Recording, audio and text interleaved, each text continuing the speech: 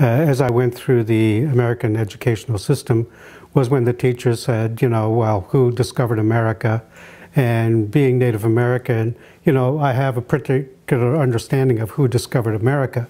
And when Columbus was the name that was brought forward, then I said, well, okay, something's wrong with this picture. There's a serious blind spot. And so as a youngster, I already knew at that point that I'm going to have to be dealing with these kinds of blind spots as I move through the education system. When I started first grade, I didn't speak English at all. And so my first language is Maliseet, and I felt really lost and alienated, on that very first day of class. And so one of the things I did recognize is that I was put in a position where everything that I knew to be true and right with the world was rendered meaningless and mute in this new context. And so for me, I think that's where, okay, how do I make that kind of adjustment? And I couldn't do it myself. And so my mother was really important in helping me navigate those early years and in elementary school. And so there were these, I do remember these anxious evenings where I'm trying to learn English, to read and write and all that. And, my mother was frustrated, I was frustrated. And so at some point, she would just kind of close the notebooks and push them aside. And then she would start telling me stories about, back home, back on the reservation. And then that would be in Maliseet. And then she would start drawing pictures. And I remember one story about a cabin, and there was a canoe out in the lake, and then there were these hills, and there was like a moon coming up over from between the hills. And I just remember that so vividly. And that's what sparked my interest in, art. And so I thought, wow, I want to be able to draw just like Mom. And so that was pretty much what guided me in terms of how I found my own form of expression. And so how do I make sense of the alienation I was, dealing with as a youngster? In some ways, it was to tell stories through art. My crayons, were the medium by which I could, internalize these kinds of conflicts, but also find a way to move forward. And so drawing became a way of, alternative storytelling. How do I make sense of this world? How do I bring something back that, I could then share and then tell that story with others? One of the things that I recognize going through my respective disciplines, whether it's fine arts and architecture as well as anthropology, for me, none of them are mutually exclusive, that they all inform one another in very important ways. And one of the things that I did recognize is that early commitment to drawing and storytelling was a way of reaching people I don't even know. And how do we include people in conversations on a level where they don't even meet me, but they can look at the cartoons or look at the artwork and understand where I'm coming from, what kind of story I'm trying to share with them. And so for me, this is where I continue to produce drawings, paintings, as well as cartoons, as that kind of means of communication, inviting people I don't even know to participate in that storytelling. One of the most important things that I do in terms of my own research and my professional responsibilities is to help revitalize Indigenous languages. And one of the things that I recognize, again, this is one of those blind spots that we see in disciplines.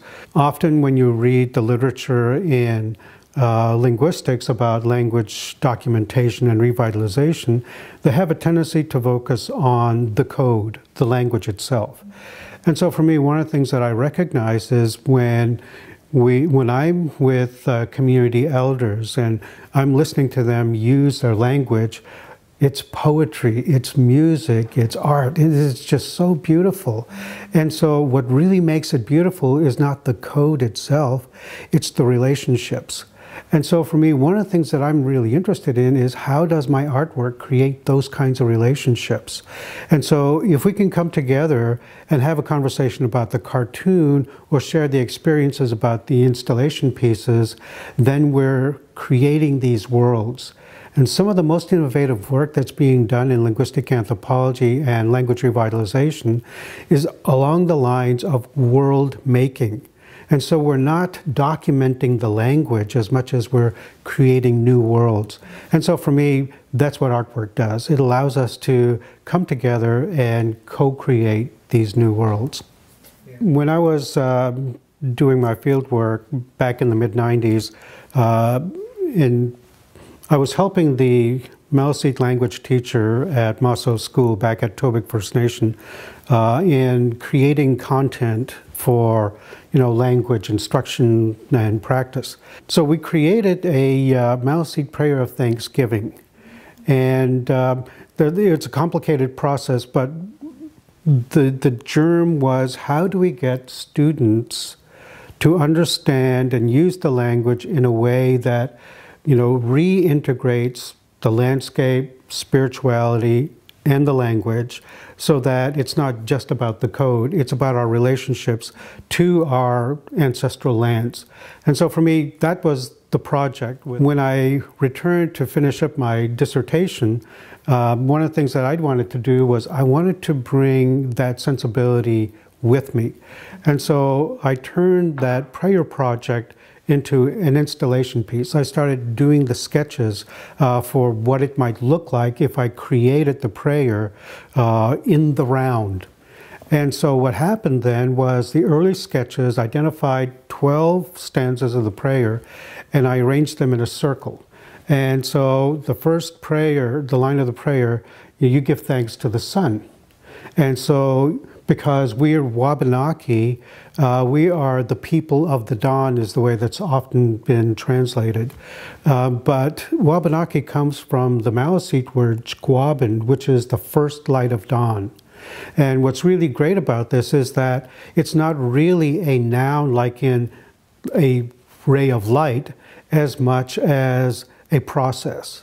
And so its dawning is more of an appropriate way to describe that particular expression. So the word is Chquabin. Once you realize that it's dawn, you've already been in the process of the dawn. And so for me, it's really important that we understand where that comes from and how that transforms our understanding of Wabanaki, the people of the dawn. And so for me, one thing I wanted to do was the first line of the prayer, you face east and you give thanks to the sun. And then you go clockwise for all 12 stanzas. And so that was a conception. Cosmogony is about world making. Cosmology is understanding what's already out there. And so you can talk about, cosmology and how things were produced, but it's not the same sensibility. And so the prayer, I wanted the prayer to have that quality. And so it took years for me to start developing what that was going to look like. And when I was an assistant professor and then became associate at University of Wisconsin-Milwaukee, this is when I created the first draft.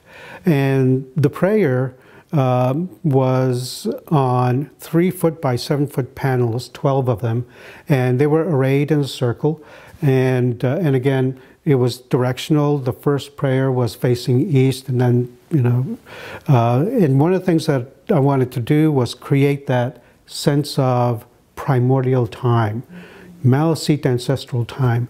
And so part of the prayer was to represent or immerse people in ancestral time. And so I took a story from our oral traditions about the Tobique Rock. And I said, you are now standing on the Tobique Rock and you are saying the prayer.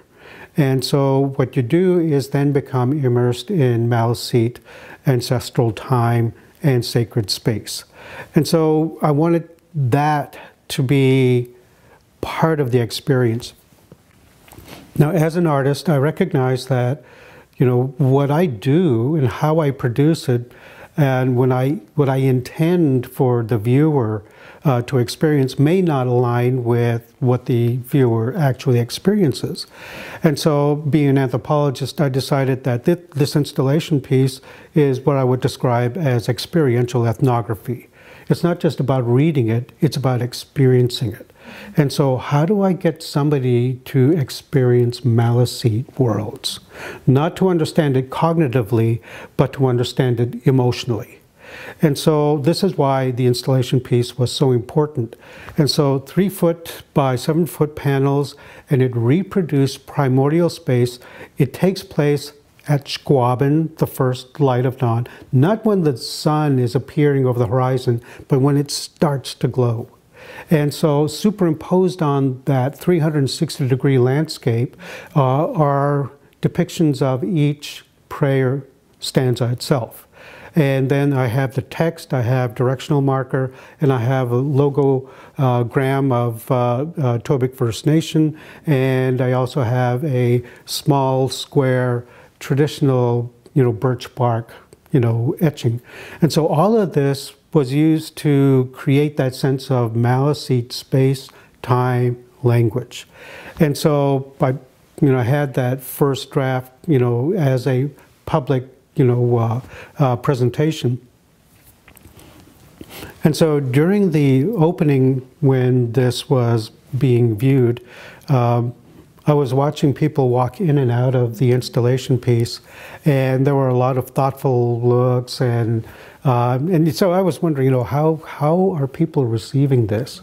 And a colleague of mine from geography, he was in there for the longest time, and then he came out and came up to me and he says, "Bernie,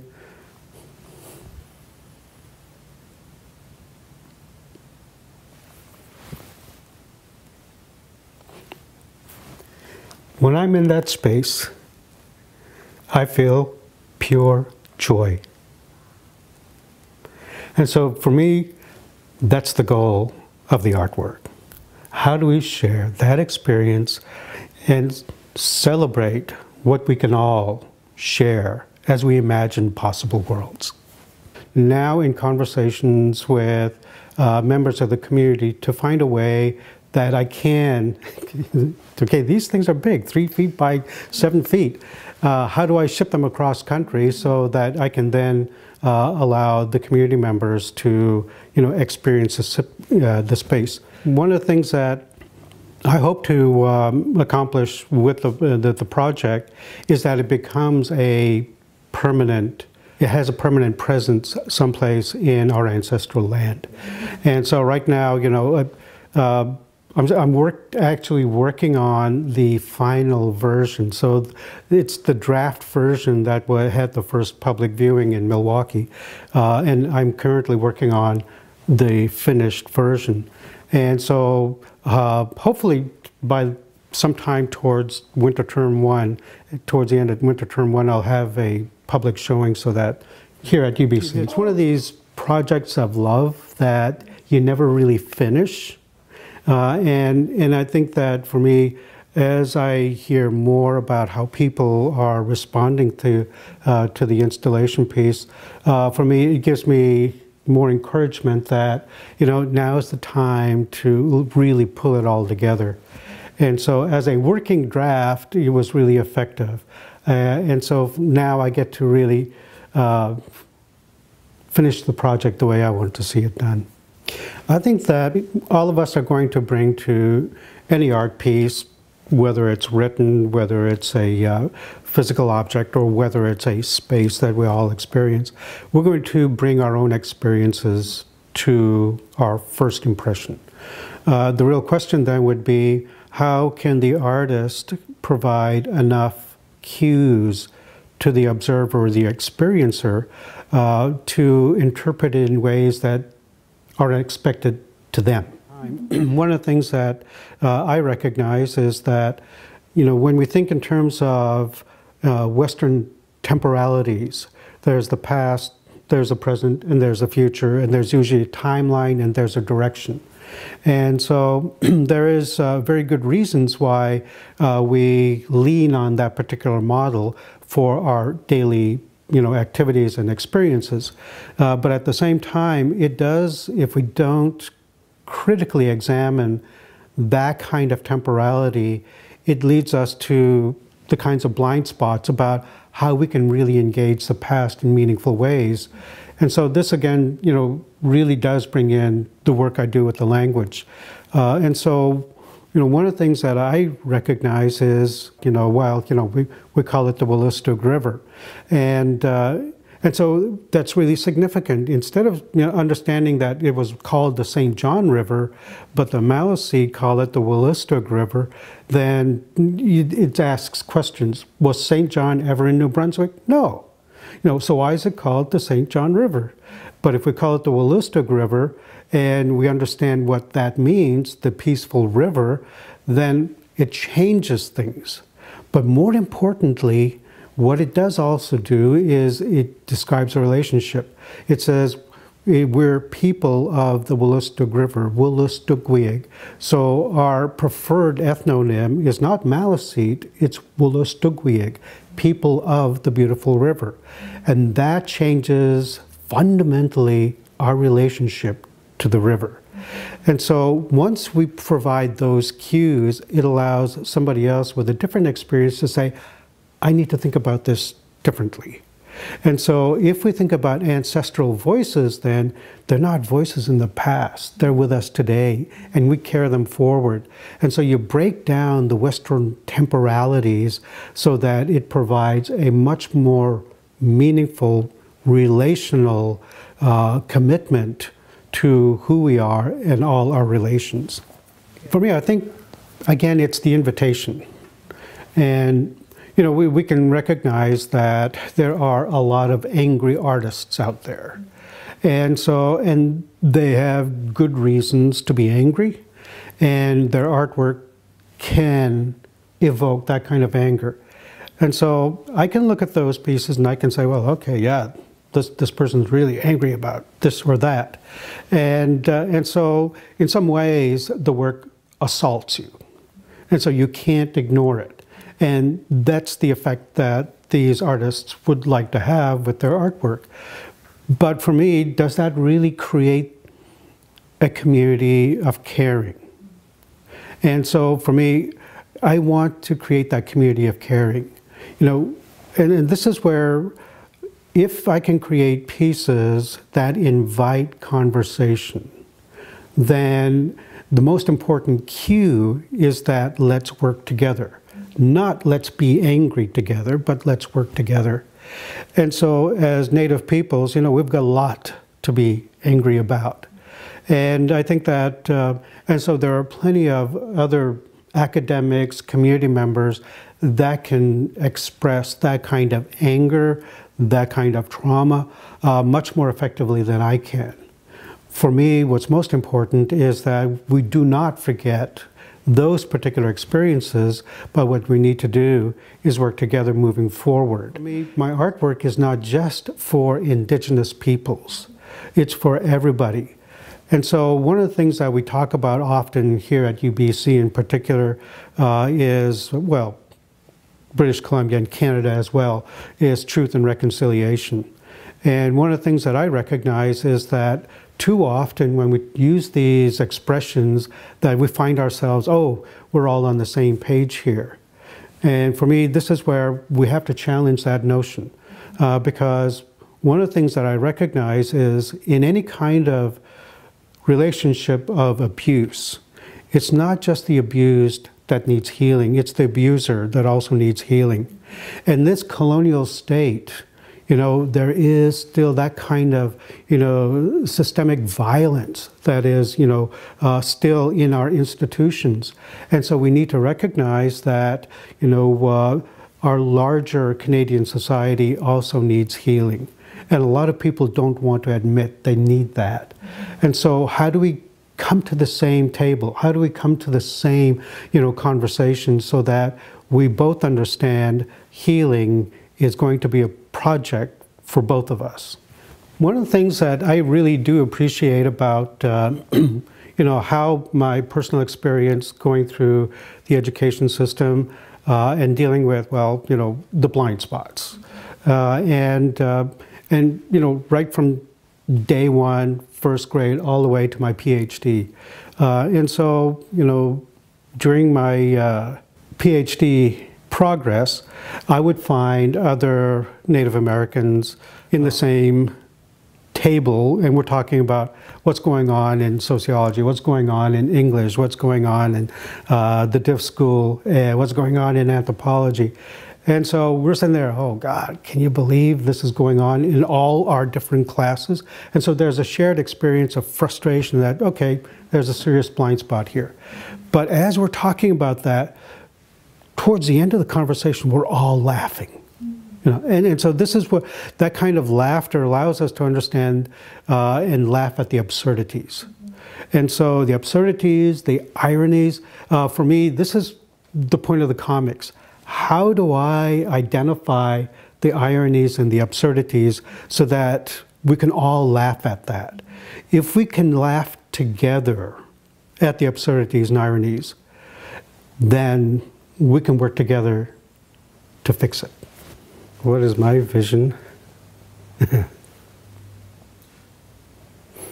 know, it's, you know, the question is tricky in that it's framed in such a way that there's an expectation of a particular kind of vision. And I would describe my vision of cosmogony in the same way I describe, you know, my work. And, you know, people often ask, you know, before you start a painting, you know, how do you imagine it?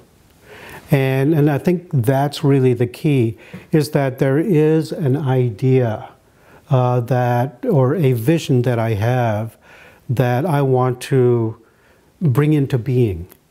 And with my, you know, training in, you know, fine arts, it's a Western model of, you know, fine arts academic, you know, training, and then getting a master's degree in architecture, and then getting a PhD in anthropology.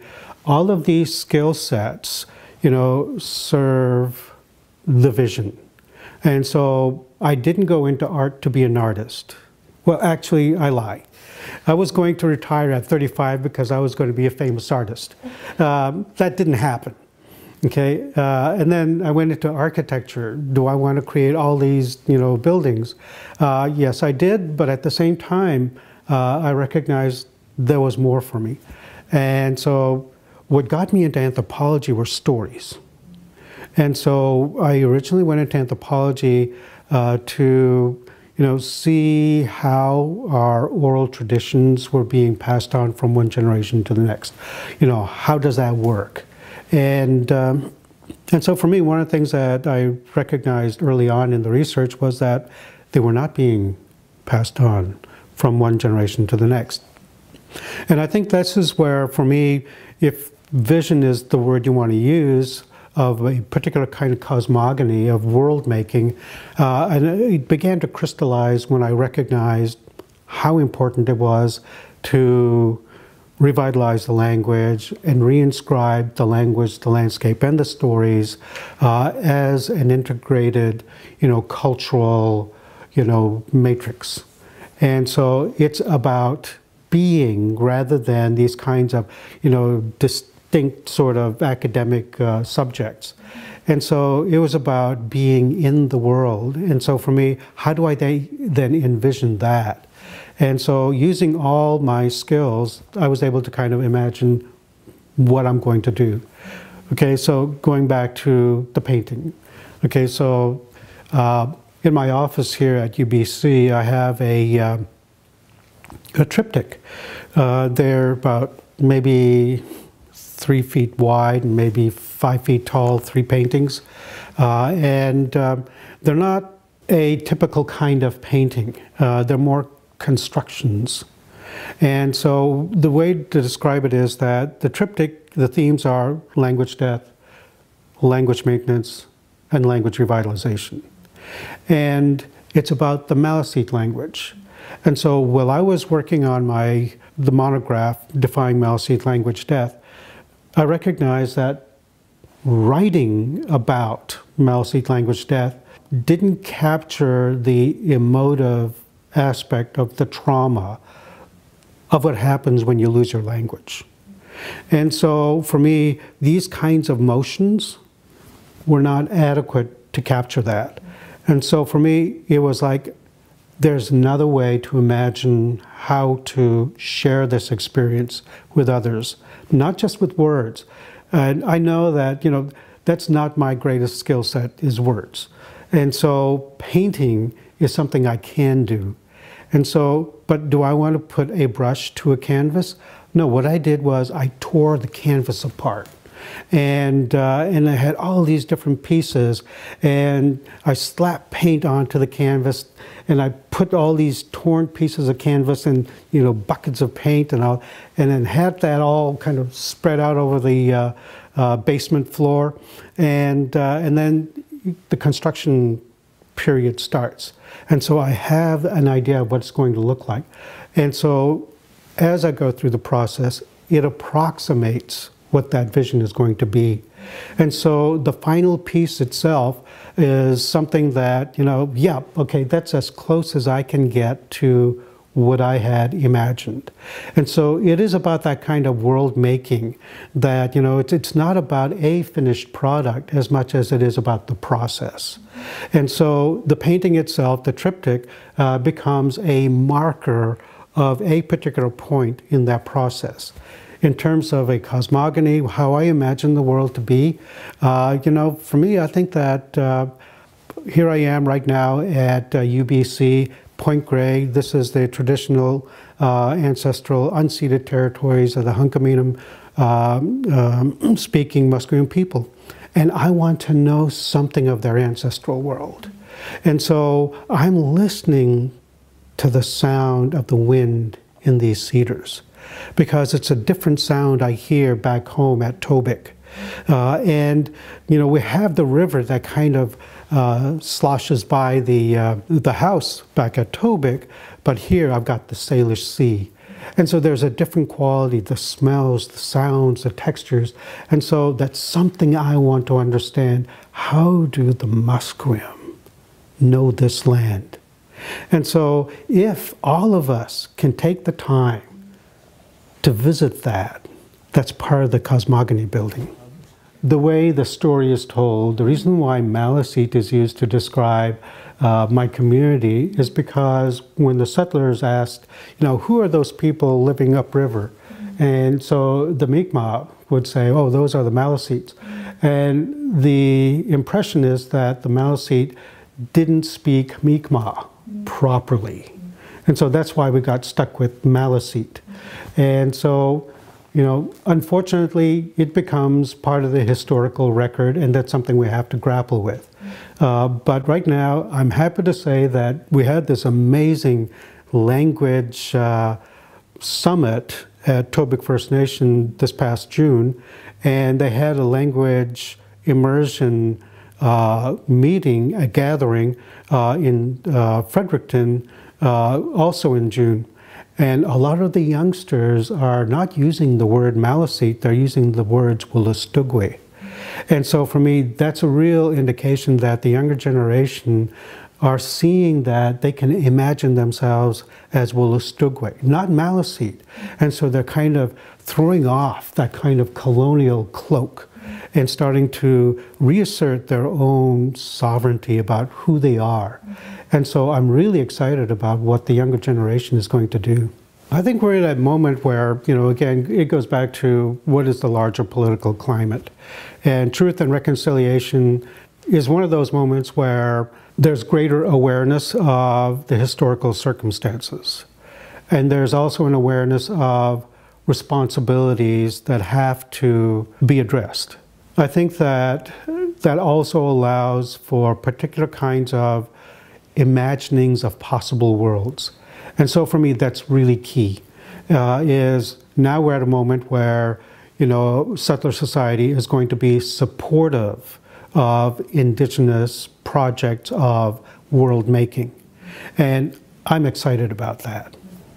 There are going to be a lot of challenges ahead of us, but I think that the energy and the imagination of the younger generations working with our elders is going to be something that's going to be mutually beneficial and productive. And as I say, you know, the youngsters are using Wolastoqey, and I'm excited about that. That's one of those kinds of, let's say, conceptual shifts that a generation can contribute to, you know, how we can maintain our ancestral voices. If you were to come to the office and you saw the triptych, you could see that the first panel is language death, the second one is language maintenance, and the third one is language revitalization. So I've already revealed to you that I'm an optimist. And so for me, it's that kind of engagement and that kind of vision that's going to contribute to how we can all transform our own understandings and practices for a better world. Because we've got a lot of challenges ahead of us. I tell students on the first day of class, I love my job. Because one of the things that I recognize is in a classroom, let's say that I've got a class of 45 students, and I recognize that, you know, there are going to be some students that, you know, they just take it because they need a kind of credit or requirement. I understand that, I get that. I remember when I was an undergraduate, and so I had a, you know, like everybody, you know, I had a pecking order. This one gets all my attention, this one I can get away with. And so I recognize I'm going to have those students in my class. But they present a challenge, saying, okay, how can I get them to take interest in what I have to say? And so it is about, the classroom for me is not about disseminating information. It's about world making. How do we together imagine what I may have to offer in terms of knowledge? How do we work together towards transformative actions? And so for me, that's the opportunity. And in the reward is how I see students take, it doesn't have to be everything, some of the ideas that I present in class and run with it, that somehow it transforms them and allows them to see how they can transform the world. And so for me, that's what I bring to the classroom. And when I see students with their creative projects, that's what I'm excited about. That's what makes me optimistic. Yeah, I'll share a delightful experience. Well, it didn't start out delightful, I can tell you that. I was at the dentist's office. Okay, and so I'm returning from the dentist's office. And so I'm not in a good mood. And it wasn't much pain, but I'm not in a good mood. And so I've got the radio on the car on CBC, and they've got this kind of classical music hour. And so, you know, I'll say right now, I love classical music. I'm never giving it up. And so I often wonder, when I'm listening to Beethoven, what did he hear up here? Is it analogous to what I see when I'm thinking about artwork? And so when I'm finished with a piece and he writes it out, is it as a close approximation as he can to what he hears up here? And then in the actual performance of the piece, you know, how close is it? And so for me, those are the kind of intriguing questions I ask about classical music, you know, Western art, all kinds of art. You know, what did the artist imagine because they wanted to share something? And how closely does the product allow us to share that vision? Okay, so here I am, returning from the dentist's office, and I'm stuck at a stoplight. I'm looking up towards a hill at the stoplight, and then all of a sudden on the radio, there's this really aggressive chord played by a cellist. I said, whoa. And then I can hear a melody in the first few measures, and I'm saying, that sounds familiar. And then next thing you know, I hear this kind of rattle. And then I hear this voice. I know that voice. Voice sounds familiar. And I'm listening to the song. And sure enough, it's a friend of mine, Jeremy Dutcher. And he is trained in opera. He took Maliseet songs from wax cylinders and he's reinterpreted them. And so these are like 19th century, early 20th century recordings. And so he's brought those ancestral voices to today. And in one of them in particular, he sings a duet with the wax cylinder. And so here you have this kind of archival ancestral voice, somebody that's trained in classical opera and interpreting these in a very new way. And so how does he imagine that? And so for me, that's what is exciting. And so now he's celebrated across the globe for that kind of innovation. I mean, he won the Juno Prize for Best Album for that particular work. But the other thing is that now people get to hear Maliseet around the world. And so the real important difference here, and I recognize this in the work that I was doing early on, if you want to identify what is the most important contributing factor to the demise of a language, it's loss of prestige. There's a stigma attached to using that language. And so how do we then turn that around and bring prestige to the language? And Jeremy Dutcher is doing that. And so it's the imagination and the audacity to do something creative that gives me hope. Yeah, the term I use for that is alternative vitalities. And so it's the life of the object. And so how does it transform with each different use, each different context? And so for me, that's part of the work of language revitalization is how do we recognize that it's not just the code, but it's all forms of the code that become important.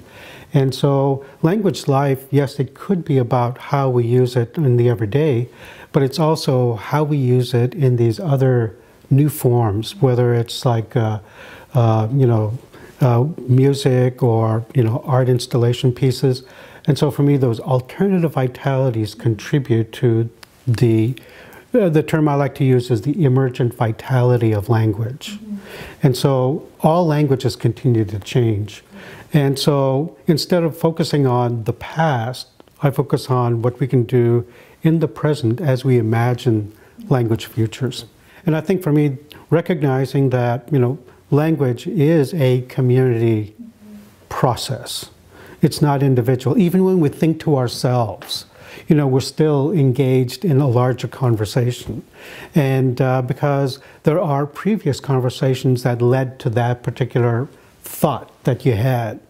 Oh, what can I do about this? And so, it's already, other conversations are implicated in it. And so for me, that's what's exciting about, thinking in this way. It's about those emergent vitalities, how things are going to emerge from all the interactions we have. And again, this is where, one of the expressions I like to use is, in Jeremy Dutcher's work in particular, when we talk about our languages, it doesn't matter which language it is, we're in some ways exercising the echoes of time immemorial. And so the stories go way back to time immemorial. And so Western time, okay, that was a long time ago. But for, a lot of indigenous peoples, no, and time immemorial is here, right now. And that's an important consideration because that means that those voices are not in the past, they're with us. And I think this is what Jeremy Dutcher is doing, with the duet that he, sings with the wax cylinder and the voice on the wax cylinder. And so it kind of collapses those Western temporalities. So time immemorial is actually in the present and it's moving forward into the future. And that's what I'm excited about. And that this is kind of, all languages can do that.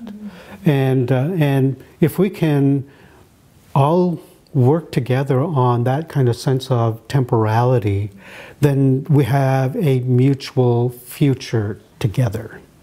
Yeah, Gizelmo. In Maliseet, that means I love you. So I think we all have those words. And so it's not just a word, it's a relationship. You know, it's a sound that triggers particular kinds of emotions and a commitment to a relationship. And so our languages are all, designed to do that. And so for me, just paying attention to what those relationships are is extremely important. One of my favorite words is schadenfreude. And so we may not have a word for it in English, but we know what it means.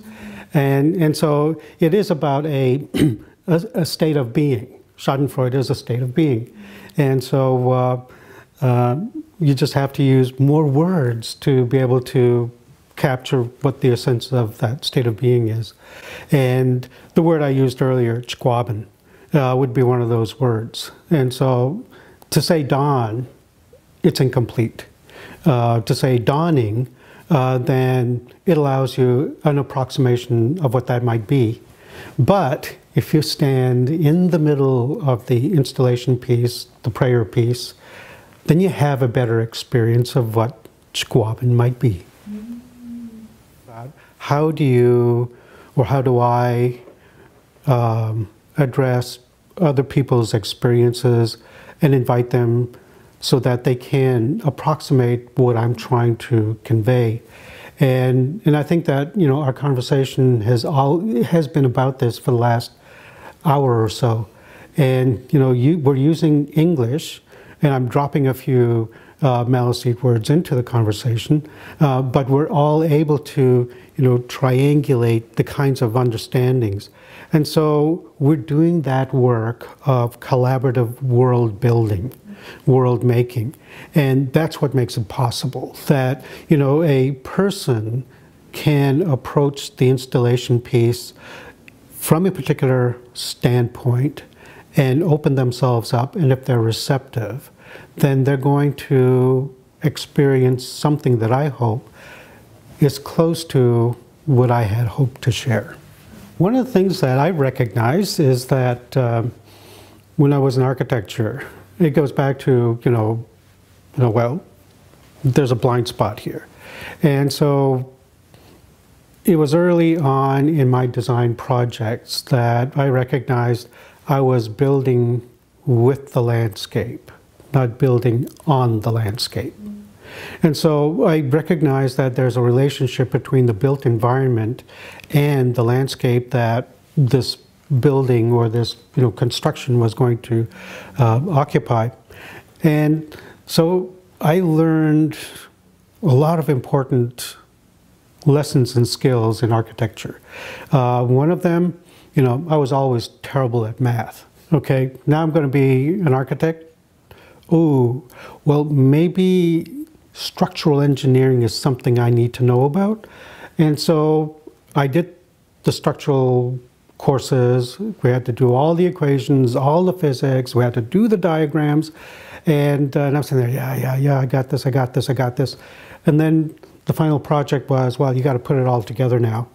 And so that's when I saw the aesthetics in math. So, oh, that's how it works. And so for me, it's almost as though architecture just kind of tapped into something I was already sensitive to. And I was able to then say, okay, that's how math works. And I can see the beauty of why this is important. And so it wasn't just the aesthetic sort of, okay, this is the building, but it's also in the structure itself. How do you make a beautiful building throughout the process? And so for me, that's where architecture became one of those important lessons. The other thing about architecture is it also allowed me to conceive of how I use different materials in my installation pieces. And so I can better say, well, okay, this is going to be too heavy, it's not going to work, I'm going to have to do something else. And it allows me particular kinds of licenses, if you will, to rethink the parameters of what constitutes a visual art piece. For example, we have a print over there and it's, behind glass, it's in a frame. My installation piece, no frame, no glass. And so it's hanging from 3 pieces of wood. And it's, there's a lattice of, twine that the canvas hangs on. And all the canvas, the canvas itself is, kind of structured. And again, it's because of my architectural training that I'm able to conceptualize these more spatial orientations and constructions. Well, there's a couple of projects that, like the first draft of the prayer, I want to finish that. There's another a graphic novel project that I'm working on that I want to finish. I have to do the translation in Maliseet. It turns out that in the kind of graphic novel form, you've got the speech bubbles. Yeah. And so I did it in English first, and I put the text in the speech bubbles. Okay, so Maliseet, or Wolastoqey, is a polysynthetic language. And so you might have a verb stem, but then you have multiple prefixes and suffixes, and sometimes a single word can turn into a sentence. And so that screwed up all my speech bubbles. And so now I have to go back and figure out, okay, how do I redesign this so that the Maliseet can fit in the speech bubbles? So that's what I'm working on now. But the most important thing about the graphic novel is I'm trying to break the mold of the graphic novel. Okay, so you buy a graphic novel and it's a graphic novel because it has hard covers. Otherwise, it's a comic book, and so you open it up and then you turn page by page. The way I've designed it is that it's a folding book. And so it's one piece of paper, and then page 1, you have to connect to page 20. And then what you do is it's active reading, and you create Maliseet sacred space in Maliseet sacred time. And so it then brings back that aspect of how do we imagine new worlds. So reading can be really passive. Yeah, I'm going to read the story. Yeah, it was really great. Oh, by the way, I like the illustrations. And so, this is how we read graphic novels. And so you fold it up and put it away. What I'm going to do is challenge the reader to create Maliseet worlds. So as you read it, you can, read it page by page. Or if you're really adventurous, you can create Maliseet worlds by connecting page 1 to page 20 and sit in the middle. And you'll be in Maliseet sacred space. Wow, I'm looking forward to this completion. Yeah, me too. it's been other work for a few years. Wow. So, yeah, I think, for me, world making is that aspect of recognizing that, we do live in this particular world, in the present, but we're also gifted with imperfect senses. That, we have only a particular kind of visual range, and our brain also has a tendency to block out, distractions. What our brain does is allow us to focus on the immediate context, but our ears hear so much more. And even our vision, if we look at one item for a while, and then we look at someplace else, like a blank wall, then all of a sudden, you see an imprint or a kind of visual image. So this is how complex our worlds are. And our senses do their best to help us make sense of that world. But our brains allow us to fill in the blanks. And so world making is about that aspect of, well, this is a world I live in. It existed before I existed, but now how do I imagine the world moving forward? And so for me, this goes back to the stories. We all love stories.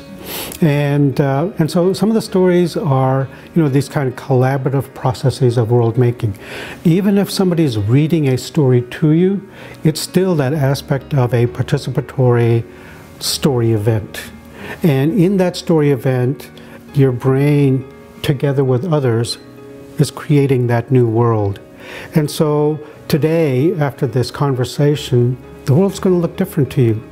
We've already transformed the world in meaningful ways. And so for me, world making is about doing just that, is to have these conversations, imagine possible worlds so that we can, continue the transformation process.